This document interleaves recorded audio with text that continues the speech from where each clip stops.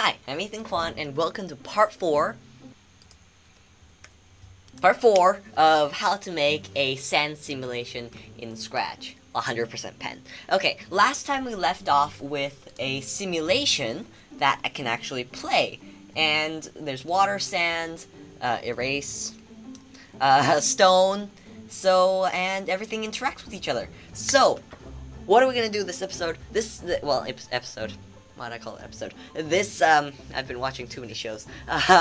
This video, we're going to be making a few tips and tricks, some tweaks, and how to add your own particles to this engine. First of all, I know most of you haven't tampered with this grid size. You could have from the beginning, and it would have made it a lot more fun. So let's try changing it 32, and that'll make it bigger. Yeah! Okay, yeah! Okay. Let's crank it down to 8. Does it still... Okay, it's a bit laggier. That's fine. It's, yeah. But, it works! So that's the good thing. Yay! Okay. So, grid size to, say, 16 just for testing right now. Okay.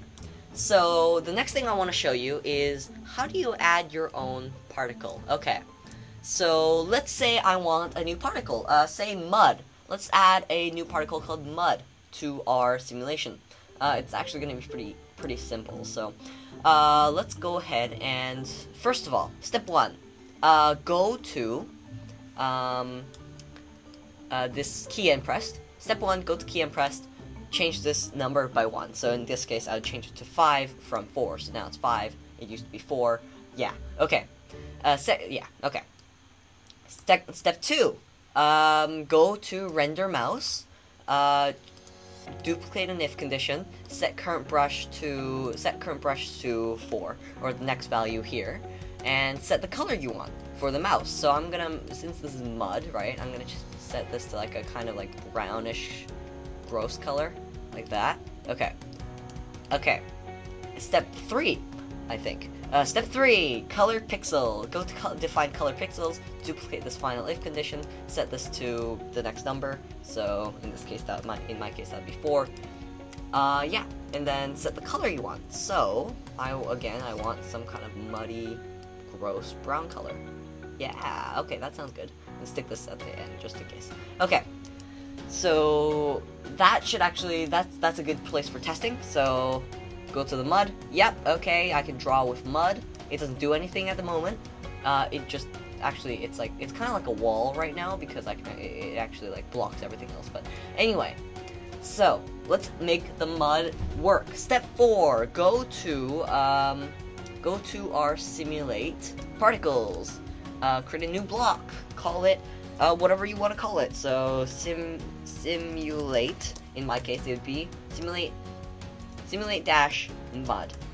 You can call it simulate dash whatever your particle is. Run without screen refresh. Click OK. And stick that. I don't think it matters, honestly. Stick it anywhere you want. I'm gonna stick it in the middle because it's mud. Okay. And step 5, create your simulation, create your animation, however you want this new particle to interact with the world. Okay, so inside simulate mud, what I want is, I kind of want it to kind of like flow really slowly. So what I'm going to do is inside this, what we're going to do is we're just going to duplicate the simulate sand air, duplicate that. Actually what I need is, first of all, go back to simulate sand, I'm going to have to duplicate this. Get rid of the if condition in the middle, drag this into our simulate mud. So if item I have previous grid is equal to whatever number it is, so in my case that would be 4 because this is the 4th particle I've added. So make sure that's very important. Keep that. That's like the default. Like you have to put that, or else basically. Okay. And I think step 6, step 7, I don't know. Step 6.5. Duplicate. Well. Add whatever condition you want. So I'm gonna just duplicate the sand simulation. And then what I'm gonna do is I'm just gonna go ahead and stick this right in here. And now what it should do, now what I have to do is I have to go in and replace every single 2 with a 4. So, yeah, so, so 4, 4, and 4, and 4. Okay, so, again, good time to test. Play it. Yeah, okay, so now it's acting like sand. Now, great, that's good, okay. Now, I actually made a mistake. I'm gonna actually change this to, instead of sand, I'm gonna change this to a water simulation. So where's the water? The water is here. So I'm gonna duplicate this whole thing here. That was laggy, okay. Stick that inside our simulate mud, like that. Bam, okay. Now let's just test that. Oh wait, no, I have to change the values, one sec. Okay, change every 3 into a 4. So, now is a good time to test. Let's see. So, switch to the mud, press space. Yeah, okay, so now it's acting like water. But I don't want it to act like mud, water, or sand. I want it to be kind of in between. So what I'm gonna do is, over here, I'm just gonna set the if, this big if here, with to make it go left and right. I'm gonna surround this in a big if, and I'm gonna say if pick random 1 to 20 is equal to 1, then I'm gonna move it like this. Okay, let's see if that works. Play it. Yeah, so as you can see, it like slowly spreads out in this case. So that's nice. That's kind of what I wanted. That's nice. Okay. Step 7, make it interact with other particles. Add the dispersion or whatever. Separation with other particles. So right now, as you can see, it can actually go on above water. So if I put some water down, and I kind of want it to be below the water but above the sand. So as you can see, it goes on top of the water, but mud is a bit heavier than water, I think. So what I'm gonna do is I'm gonna go ahead and what I'm gonna have to do is I'm gonna have to alter the sand and the mud, so I'm gonna have to create 2 new blocks. One is gonna be called simulate dash mud air, right? Run without screen refresh. Stick this whole thing here like that. Simulate mud air. Stick that back in there. Okay, and then next one is simulate dash mud, and this would be water. Perfect. Okay, run without screen refresh. Okay, now simulate mud water. All we're gonna do is we are going to duplicate this whole thing,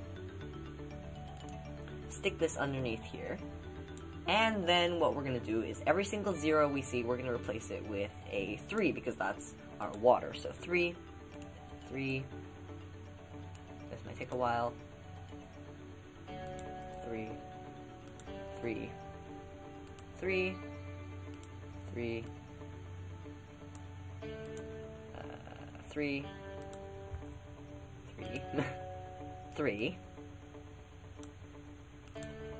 3, and finally 3. Okay. Now this should create another water duplication glitch. Let's see. Let's put down some water. Let's put down some mud. That doesn't seem to be working. What if you put down water on top of the mud? Oh wait, did I even put the block in? Hang on. I didn't put the block in, okay. Put this here like that. Did that create another duplication glitch? Let's see. Yeah, it did, okay. Oh, we know what to do then. We just swap these here. Perfect. Let's see. Did that fix it?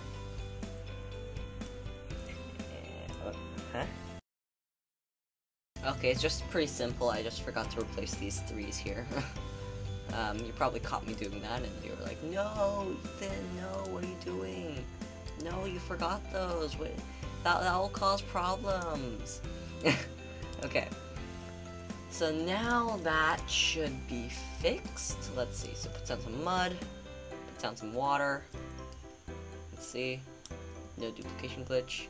Nope. No. Okay. Okay. That seems fine. I was just testing. I was just checking with the grid list. Okay. Anyway, So that's the mud particle thing.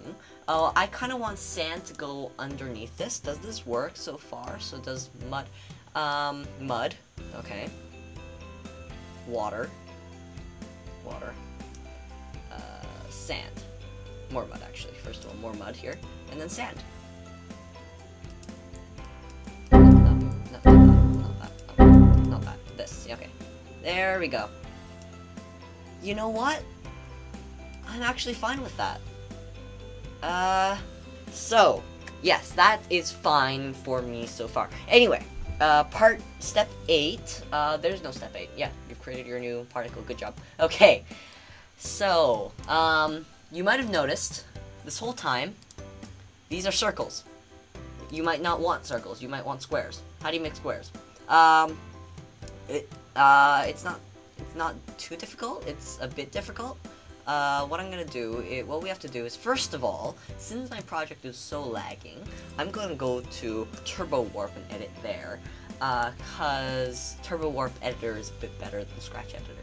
Okay, so yeah, as you can see, it's less laggy here. Okay, don't mind this, it's not, yeah, it's basically the same thing. Okay, so inside render grid, let's see, so if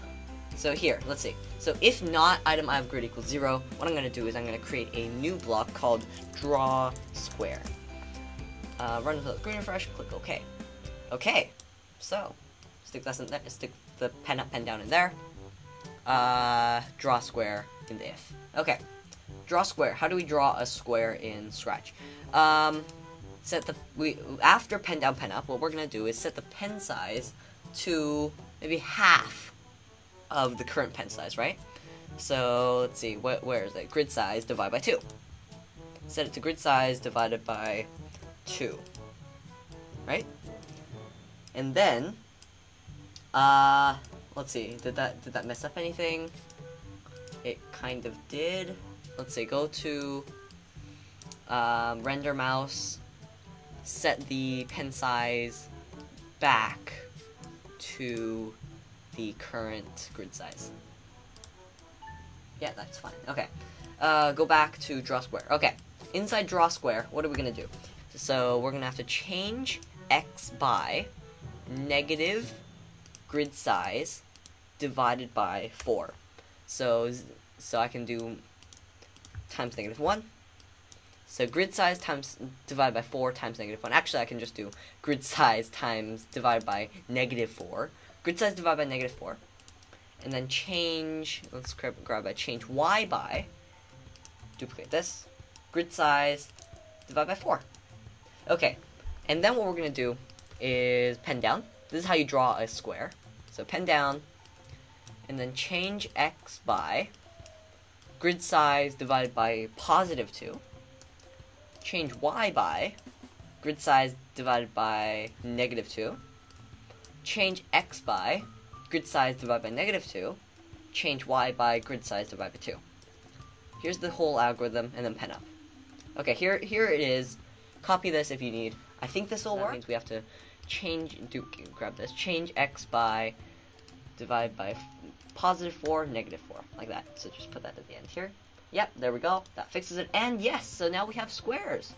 I should probably. Okay, so that is how we draw a square in pen. Draw square, there we go. Yeah, copy that code if you need it. Okay. Now, I'm gonna quickly make the mouse, I guess, a square as well. So I'm just gonna go ahead and duplicate this, duplicate all of this, duplicate this from here. So starting from the set pen size to grid size divided by 2, I'm just gonna stick that down here and clean up little blocks. Okay, let's see. Yep, there we go. It's a square now. Nice. Okay. That was actually really easy. So, yeah, so that's how we draw squares in pen. Nice. Okay. And it works fine still. Okay. So there we go. That is how we do squares. Okay. So, that is probably it for this video. Maybe I'll show you how to do like explosions or like different particles or like acid or something later. But not right now. Now we have a really basic system for a sand simulation, 100% pen. Now, I just want to try something. In while I'm doing my outro, I just want to set the pen size to set the size of the grid to really small and see if how slow it gets. Okay, so I just want to also see if it breaks the squares. So 8. See? No, it didn't break the squares. Nice. Okay, anyway, thank you for watching. I hope you liked this video. If you did, please subscribe and like the video. It means a lot to me, and it really does mean a lot to me, and it would be really helpful. Also, I'm gonna be streaming at 900 subscribers. Get the number up. Also, by the way, join my Discord. It's in the description. It's in the description of all my videos, I think. Well, not all of them. Just some of the coding videos. Anyway, thank you for watching. I hope you like this video. If you subscribe, that would mean a lot. Thank you for watching. See you at How to Do Something. I hope you learned something. See you at How to Do Something, and see you next time. That was a long outro. Bye.